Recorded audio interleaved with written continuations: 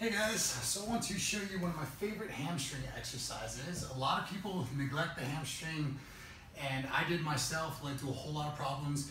We use this muscle with every single step and a whole lot more, okay? Yet most of my clients, when I ask them on day one, what are some hamstring exercises you do? They usually mention the leg curl, and they usually mean the seated leg curl. It is pointless to work your hamstrings from a seated position. It's usually pointless to exercise from a seated position unless you really have a specific goal. But anyway, you're gonna use the natural point of your hips wherever they wanna point. Most people point out just slightly. You're going to come up onto the ball.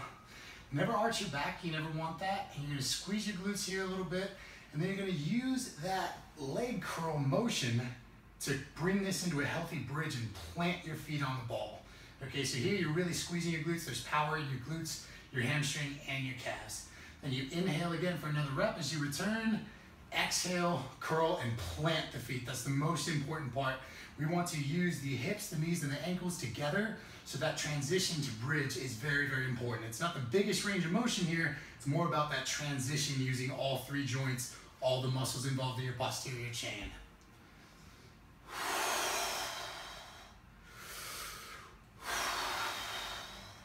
It's a very realistic motion because we're also dealing with the instability there.